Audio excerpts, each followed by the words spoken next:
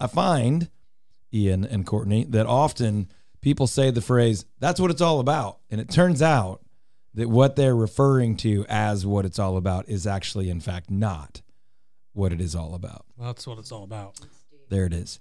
Like, it's all about good cleats before a game. You're like, no, it's just not, that's not even close to what it is, quote, all about. So for me and my family and our home, it's about a life of purpose and meaning and following Jesus. And this holiday, right up there with Easter, is just about as exciting as it gets, that God loved us so much that he became a man, that he entered the world as a humble baby in a place that no one expected anyone of importance to come from, and lived a life of unbelievable adventure, and invites us to a life just like that, of adventure and purpose and meaning and risk and danger and excitement and eternal impact.